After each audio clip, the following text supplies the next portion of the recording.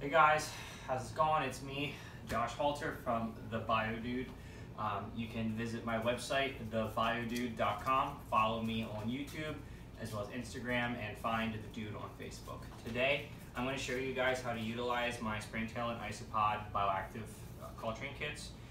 So I do offer culturing kits for each one of my substrates, for my flora, fauna, Firma, and Sahara, that you can culture the different types of isopods that I hire to consistently repopulate your vivariums if you choose to do so, or to culture another source of food for your reptiles or your amphibians. I'm going to go over with you guys exactly how to put it together. So what's included in your kit is this size tub right here. I like these tubs because they give you a pretty solid amount of space to work with. So the first thing I'm going to do, I'm actually going to make one for terrafauna. And this culture that I'm making is going to be for the springtails. So what I'm going to do is I'm going to open up the bag, and I'm going to add in some water into the bag.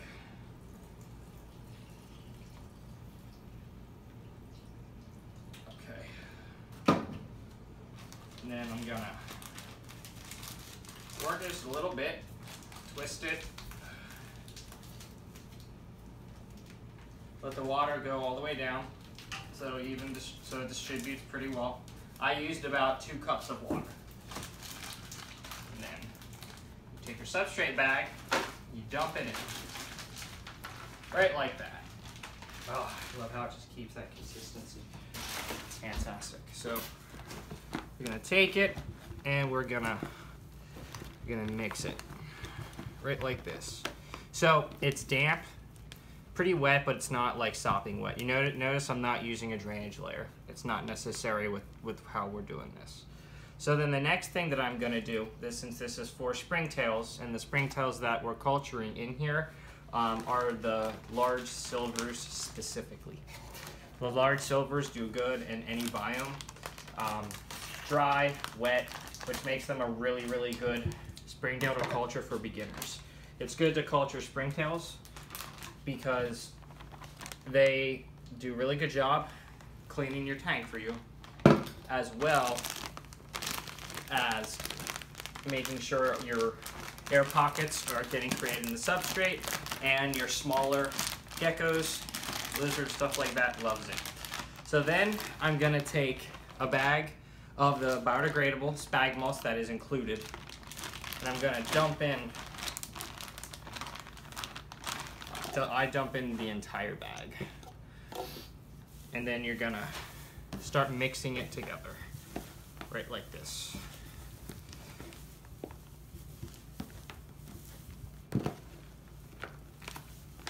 I know this looks really bulky, but trust me, springtails love a mix like this. Spread it around. Okay, so you see the consistency we got going on right now. Next thing we're gonna do, open up the leaf litter. In this case, I'm using oak. Magnolia, maple, all that stuff works really, really good.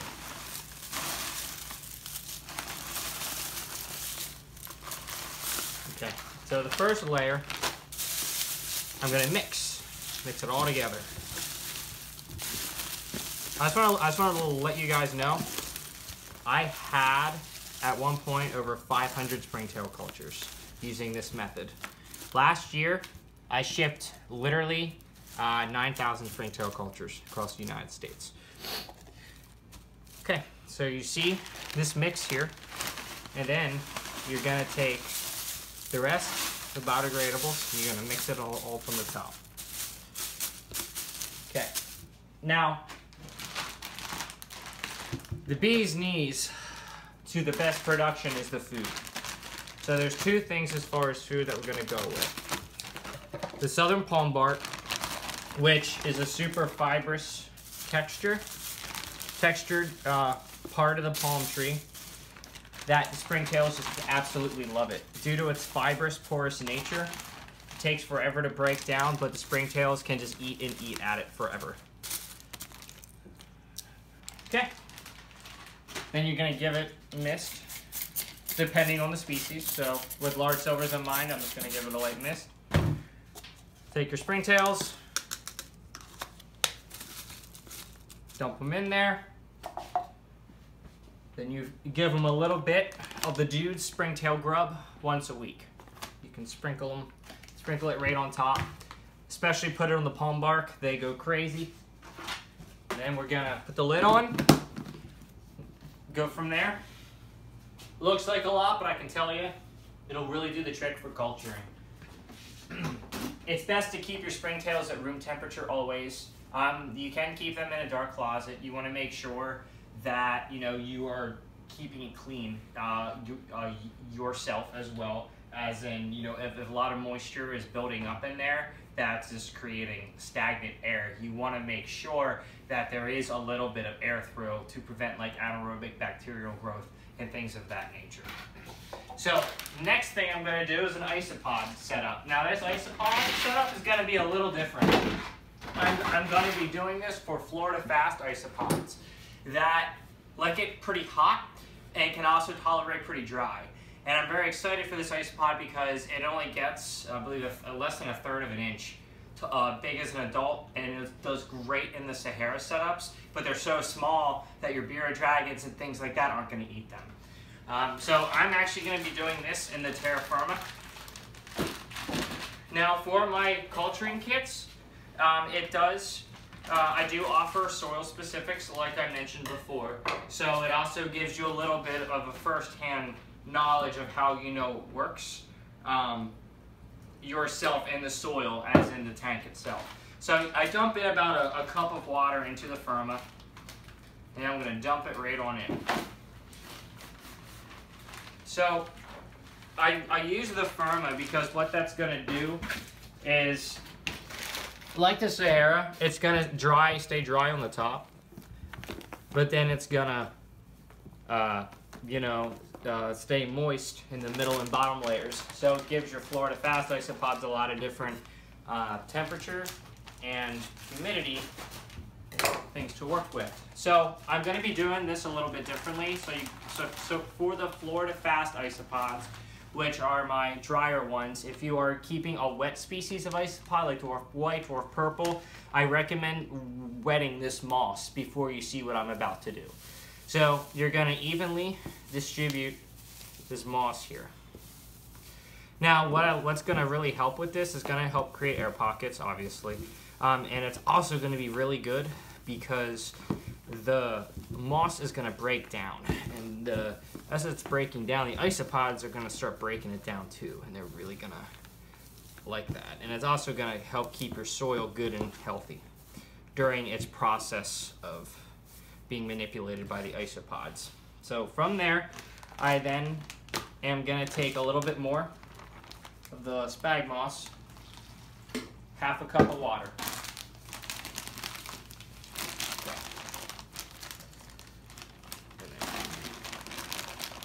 So get it out so it's wet but not dripping.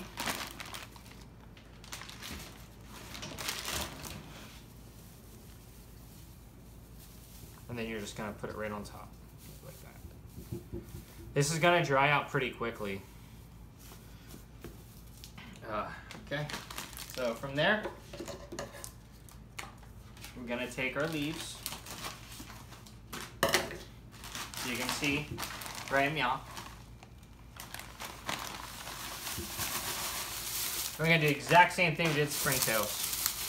Going to mix it all together.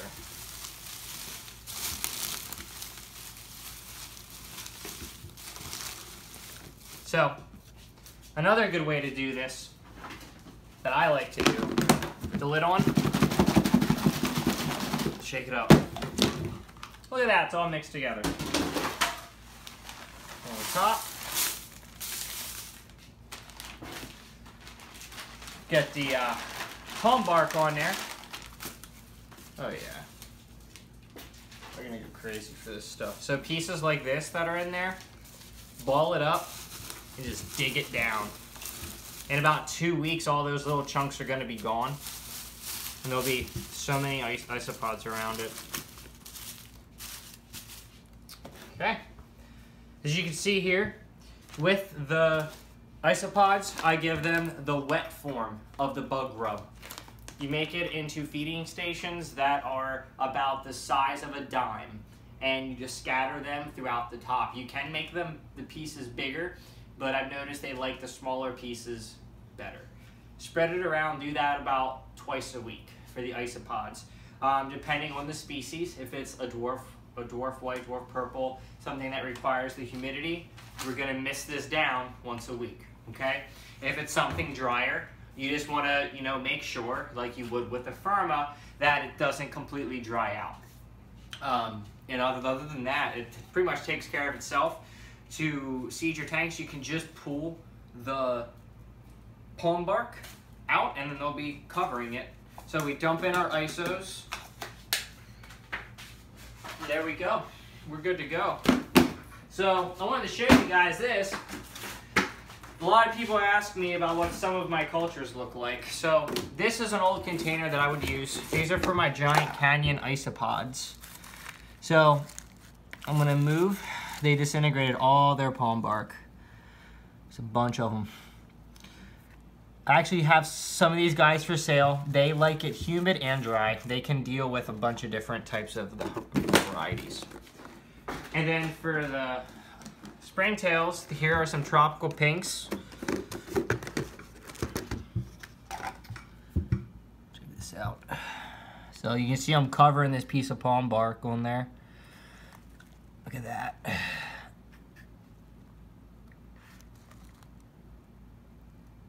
I could just keep going and going. They're all concentrated down in the middle because all the strings of the palm bark are just falling to the middle because that's where it's been placed. Now, I have a lot of people asking me about culturing their springtails on charcoal. I'm gonna tell you right now, you can do it absolutely. I'm not in any way saying that it doesn't work. However, in my opinion, you're setting yourself up for failure because unfortunately what happens is if you're not doing frequent water changes in that tub, even though your springtails are floating on top and going all over the charcoal ends up losing its efficacy of taking care of the water. And it ends up getting stagnant. It attracts flies, flying fruit flies, all those nasty winged insects that somehow make their way into your springtail culture. That, and I've noticed with the use of all 4 of my substrates, I'm getting really good production with cultures that do not crash. That was something that I would notice if I was using the charcoal. I would have a really healthy, viable culture, and then 9 months down the road, it would just be dead. And I have successfully kept hundreds and hundreds of springtail and isopod cultures of all different species. So, it's one of those things that I'm really happy to be able to offer this type of good stuff. I do sell these complete kits on my website, guys.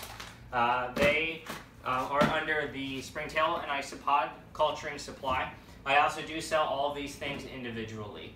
Again, my name is Josh Halter, the owner and founder of the BioDude. Please subscribe to my channel and follow me on Facebook and YouTube. Thank you guys very much.